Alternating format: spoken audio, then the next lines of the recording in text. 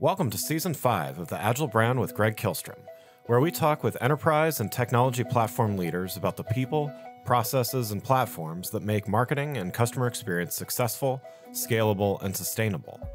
This is what creates an Agile brand. I'm your host, Greg Kihlstrom, advisor and consultant for Fortune 1000 marketing and CX leaders and teams as principal and chief strategist at GK5A, and best-selling author, keynote speaker, entrepreneur, and Agile certified coach. The Agile Brand podcast is brought to you by TEKsystems, an industry leader in full-stack technology services, talent services, and real-world application. For more information, go to teksystems.com. To sign up for the Agile Brand newsletter and get the latest insights and articles on marketing technology and CX, or to purchase a copy of my latest book, House of the Customer, go to gregkihlstrom.com. You can also find all my books on Amazon and other retailers. And now on to the show. Today we're going to talk about growing current leaders and aspiring leaders into the best possible version of themselves. To help me discuss this topic, I'd like to welcome Nate Prosser. Nate has been in the field of learning and leadership development across multiple industries for over 20 years. He's currently the head of learning, leadership, and change at Wawa and hosts a leadership development podcast. Nate, welcome to the show. Hey, thanks, Greg. Great to be here. Yeah, looking forward to talking about all this with you. So why don't we get started with you giving a little background on yourself and what you're currently doing at Wawa, and maybe for those that aren't from the Mid-Atlantic like myself and from Pennsylvania, might be unfamiliar with Wawa. Tell us a little bit about what it does. Yeah, I'd love to start with Wawa. I think the easiest way to describe it is so much more than a convenience store. So if you drive by, you might think it's a gas station or a typical convenience store like other chains, but there's some amazing differentiators about Wawa. It has a long history dating back to actually the 1800s and has gone through several iterations to what it is today. It has a amazing culture, which is the thing that I love about it the most, and has gotten some really interesting fanfare from celebrities and others. Harry Styles, Kate Winslet, others have talked about kind of the awe of the mythical Wawa. And what really differentiates it is our employees, our associates, and the incredible deep relationships that they build with everyday customers, where people come into Wawa not just to grab their coffee, but to actually see the associates and say hello because they brighten their day. So it's a really unique culture that I'm happy to talk more about. Really privileged to be a part of the organization. And my role, as you alluded to in the opening, is help people be the best version of themselves. And so whether that is through change management and rolling out new products or services, or leadership development and helping them to build their capabilities, or through training and development for all of our associates to feel like they can be their best selves so that they can do the best for Wawa and for our customers. So it's a really rewarding job that I've been doing. I've been at Wawa a little over 3 years. And previous to that, I worked at Vanguard in the financial services industry doing similar work. I was a teacher for a little while, and as you said, do a podcast on leadership development. So my passion is really around helping people to be their best. Yeah, that's wonderful. Well, yeah, having grown up a little bit outside Philadelphia, I'm certainly a fan of Wawa, and I can say that all the good things are true. So let's dive into the main topic here and talking about, as I mentioned at the top of the show, growing current leaders and aspiring leaders into the best possible version of themselves. And let's talk about why this is so important, not only to those individuals, but to the organizations themselves.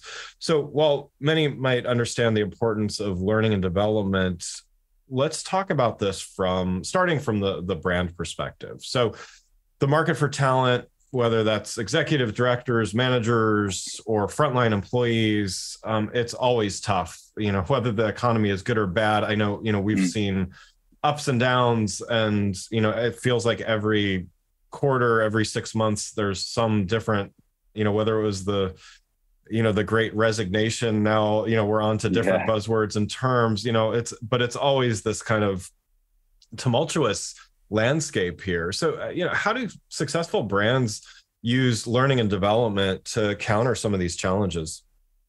Yeah, well, I think the first part of that question, Greg, is to understand that internals are stickier, right? People that grow up through the company, that feel like they've been invested in, feel like the company has given a lot to them, tend to be more loyal to that company and tend to stick around more.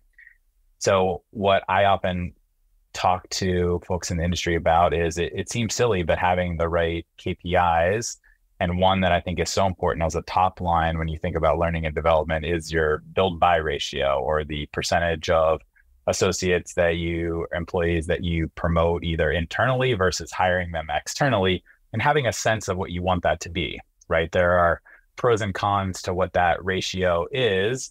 You probably want a higher ratio of internal to external, but you want some external too to bring in fresh perspective so that you're not overly insular. So understanding what you want that to be, monitoring that, and then tying your programming, your learning culture, the way in which you empower leaders to coach and teach their teams in service of that ultimate outcome, which is to fill jobs internally, will, one, help with your stickiness and you'll have less holes and you'll have better succession planning. But two, that brand will actually permeate to the external because those internal folks will post things on LinkedIn. They will talk to their network. They will do speaking engagements, kind of like I'm doing now, and to authentically talk about the great things that are happening in the company. And that will attract those externals because they will understand that the company is investing in them through learning and development, which development continues to be one of the top three things that tends to pop when you talk about prospective employees and what they want out of a company.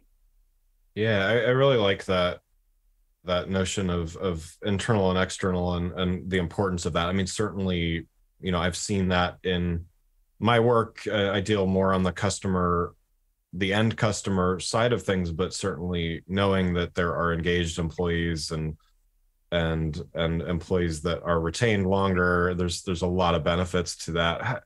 In addition to understanding that ratio of the internal, external, and how else does a business measure effectiveness of learning and development programs?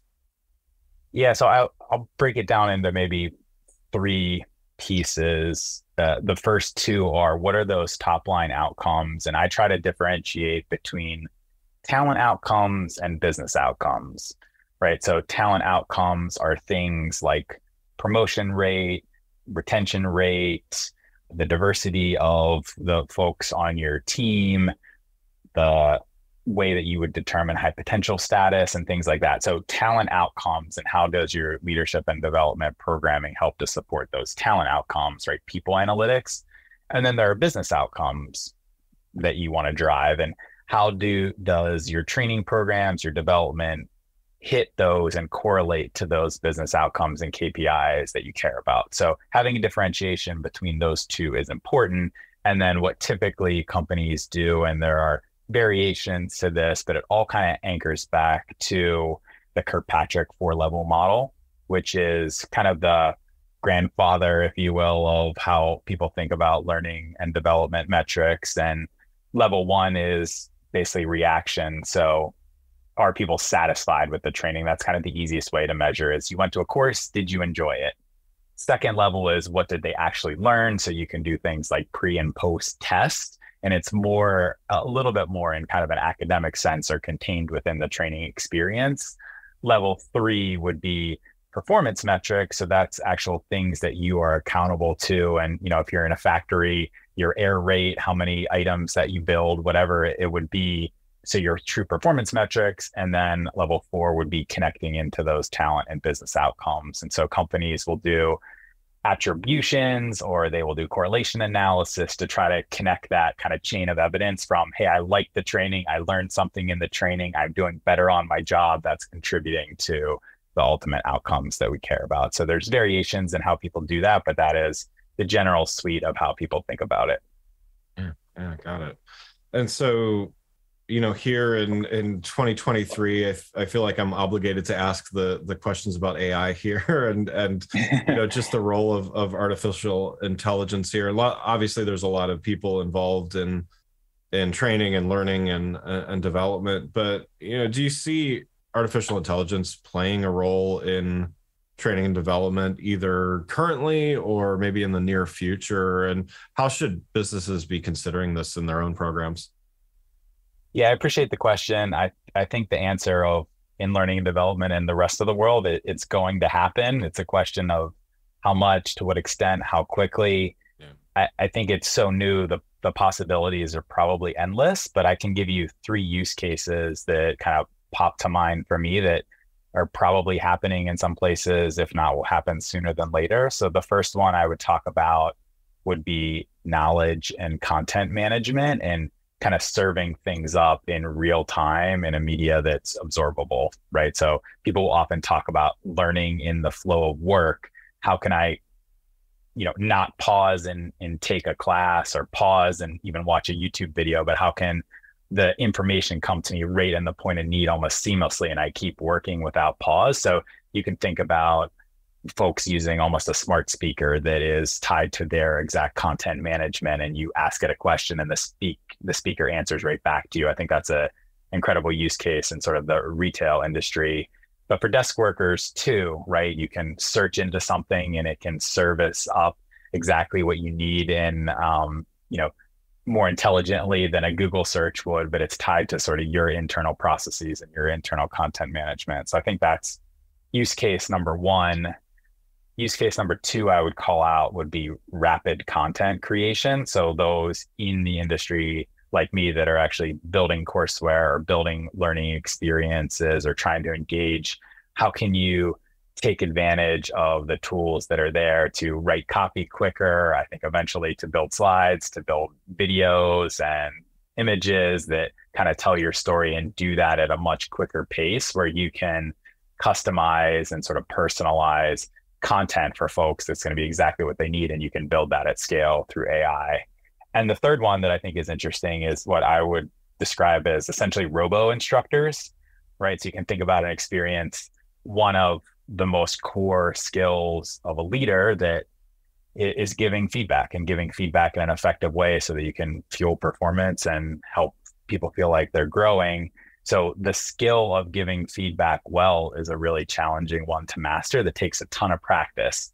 And really the best way to do that is through role play. But in the probably not too distant future, there's probably a robot on the other side of that where I can role play a feedback experience and probably get feedback on not only what I said, but probably some version of how I said it and my body language and things like that. So there are some tools out there that you can basically give a presentation into your phone and it will give you some feedback on how effective your communication was. So I think some version of robo instructors is probably the third piece that comes to mind. And I'll give you a bonus of like a quick sidebar on this. So thinking about right now, freely available ChatGPT available to folks. And one of the challenges that we see a lot of leaders having is giving very clear expectations. So if you look at any engagement survey, Gallup and otherwise, one of the questions is usually, how clear are the expectations for you? Do you know what's expected of you? And that tends to rate pretty low. And in some cases, lower than 50% of employees will say they know what's expected of them, right? So you can think about all the wasted time an employee is doing on things that they don't know is the most impactful work. And what I found in the times I've used ChatGPT is the prompts that you give it are going to give a quality or not so quality response. And it's really about the clarity that you can give the tool. So if you are a leader that's trying to improve your ability to set clear expectations and communicate very precisely and clearly with your team, play around on ChatGPT, see what you get back. And if you're not getting back useful information, it's probably because you are not being clear enough with the tool of what you want. And that's a skill that you can work on and just kind of play around on the app. And as you get better at it, you're probably going to also get better. And that's going to transfer to your ability to communicate with the team. So even small things like that, I think are going to start to permeate into the development of people. Yeah, that's really interesting because, the role of prompt engineer, I've seen a few job descriptions for things like that. And, at first it kind of reminded me of if there was a role for like Google searcher or something, but you bring up a good point because, to be able to explain and articulate something to something like ChatGPT also means that you're thinking through the questions that you're at, you're not just asking for the easy answer. You're actually putting thought into constructing the query, which I think is something that can be applied to a lot of other things. That's interesting. Before we continue, I'd like to introduce you to a sponsor of the show, Partner Hero. Customer service outsourcing has long been available mainly to large enterprise businesses with long-term contracts and onerous procurement processes. Partner Hero is challenging business as usual and bringing the benefits of outsourcing to small and medium businesses as well as startups. With short, flexible contracts and fast ramp-up times, Partner Hero is making customer support outsourcing a viable option for small and medium businesses and startups. It's perfect for companies with seasonality expecting a temporary spike in volume or that simply need to scale up. And their focus on quality means your customers will get an experience that feels like it comes from your team. If you're ready to bring in outside customer support help for your company that feels like it's part of your existing team, check out Partner Hero. Head on over to partnerhero.com/agile, that's partnerhero.com/AGILE, to book a free consultation with their solutions team. Mention you heard about Partner Hero from the Agile brand and they'll waive the setup fee. Now let's get back to the show. So let's we touched on this a little bit from the employee perspective, but want to dive in a little bit more, as opposed to from the brand or the company perspective, from the employee perspective. And so as I mentioned, all of those things, great resignation, talent shortages, whether it's the employer or the employees market, so to speak, in the talent market, obviously companies have been looking at that from their perspective, but employees have certainly had their share of challenges as well as opportunities over the last not only several years, but probably for quite a while. But what should employees be looking at, given whether it's a good employment market or not? Mention kind of doubling down on what you were saying about the importance of those internals and just the value of those employees that choose to stay in an organization. What should either current or potential, employees looking for new jobs be looking for so they can have more long-term success in their careers? Yeah, I appreciate the question, Greg. A little bit matters on the goals. I'm going to assume that we're talking about someone that's probably ambitious, that wants to continue to develop, early in their career, mid to their career, and is kind of looking to build their way. So assuming that profile, this might be a unique answer. People will often look at development, but they'll more often ask questions around like, what development programs do you have? Do you have a rotational program where I can do 6 months in, 3 different departments and get well-rounded, and that sets me up for a next promotion or something like that? And they look at it more from a programming perspective. I think one of the best ways if you're interviewing is to probe into what is the leader's expectation in my development? How is that incentivized? How is that monitored? And how is that built into your ecosystem? So to give you an example, if there is a company where the development of other is built into the leader's competency framework, it's also built into their potential assessment. It's built into the way that they are appraised and reviewed at the end of the year. It's built into their bonus and merit calculation. It is a part of the culture.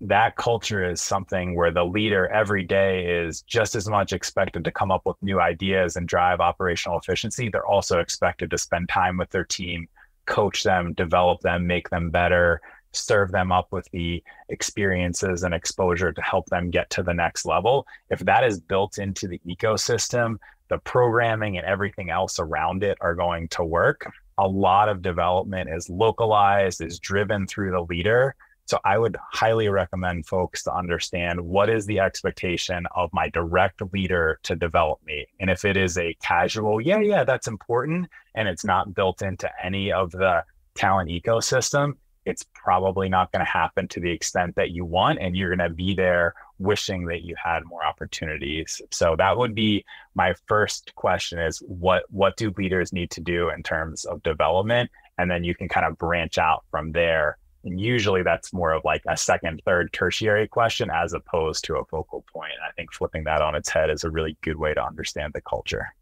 Yeah, that's really, I've never heard that before. It makes so much sense, but that's a really good thing to keep in mind.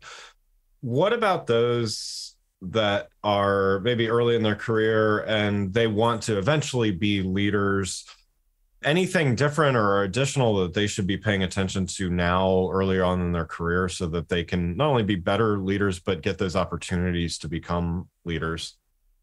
Yeah, I always tell aspiring leaders to realize that it's essentially a completely different job and to make sure that they actually want to lead and to lead people. Or do they really want to climb the ladder? They want promotions, they want money, they want status, those things. And it's okay to want those things, but it's hard to be successful as a leader. It's also hard to break into leadership unless you truly want it. And one of the toughest things about leadership is you have to genuinely get energized and feel fulfilled at times when you don't do anything. You simply set the person up on your team to be the one that is in the limelight, is the one to be successful, and you are comfortable being behind the scenes. If you aren't at that level of professional maturity and you don't want to step into what we subscribe to at Wawa, and I personally fully believe in, is the concept of servant leadership, which is your role is to serve others before you serve yourself. And if you still have that element of selfishness, it is hard to break through into leadership. So I encourage people to really be introspective about that, to play out scenarios in their head where, again, they are kind of in the shadows and propping someone else up and how they feel about that. And if they get sort of indirect fulfillment by helping others.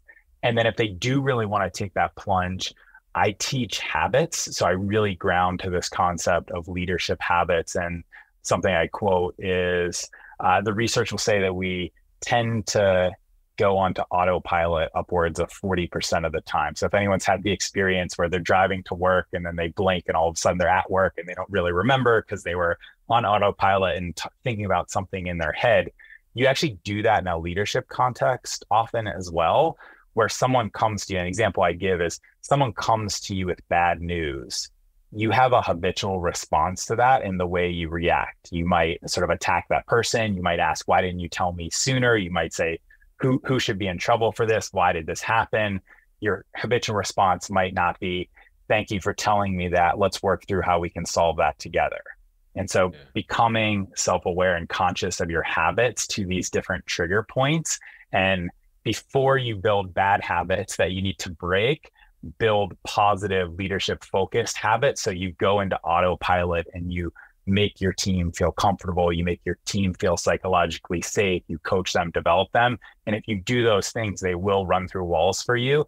And not only will you be the one, having to do the work, you will have an army of people that are kind of marching in the same direction. So there's a lot packed into that, Greg, but my advice is make sure that you really want to do it. And then if you do, be conscious and kind of hack your habits to make them positive. Yeah. Wow. No, there's definitely a lot in there. I wish we would have had this conversation about 20 some years ago for me, but no, a lot of great advice in there. I also have to ask, looking at this from those aspiring leaders now, what AI is going to play a continuingly an increasing role, let's say, in a lot of different ways. What should those aspiring leaders be paying attention to when it comes to AI? Yeah, I think it's, to your point, it's here to stay. I'm guessing your audience is probably in tune to that. Some of the folks that I talk to are kind of hoping to bury their head in the sand that it won't be a part of the future. So I think just acknowledging that, one, it's going to be here. I think being curious and talking to folks that know more about it than you do, widening your perspective. And I often describe creativity as connecting seemingly unrelated ideas. So getting different perspective and having different things in your purview and sort of connecting the stuff that you talk about all the time of, customer needs, employee needs. How do you think about those things and how can you creatively connect opportunities within AI? So I don't have an amazing answer from a technical perspective. I think it's one to embrace it, but the kind of secondary piece I would say to this, Greg, is caution of overusing or forgetting about the people impact to it. So some people will call them soft skills. I prefer to call them power skills, but understanding that AI is going to have significant change impact on your people, on your team. It might place people out of jobs. It might require them to fundamentally switch their careers. And the people impact of that is going to be really significant. So if you're not thoughtful about the way you communicate it, if you don't work with HR representative, a change leader, a leadership development expert, there will be challenges in the way you sort of communicate job changes and things like that. So I would definitely recommend people get some consultation if those things are happening. If you have an inkling that AI is going to fundamentally change business processes and otherwise that will impact the people, we tend to think about the people towards the end and last, and resistance from people is the number one thing that causes change to fail. So I would say make sure that you are thinking about the people up front. And if you feel like you're out over your skis of how to do that, get some consultation from people that are experts in the HR space. Yeah. Love that. So last thing I wanted to talk about is your podcast. It's called Leadership Chalk Talk, and how that's a win-win with your role at Wawa. So I always think it's exciting when leaders at brands have their own brand that complements and builds on their role and their day job, so to speak.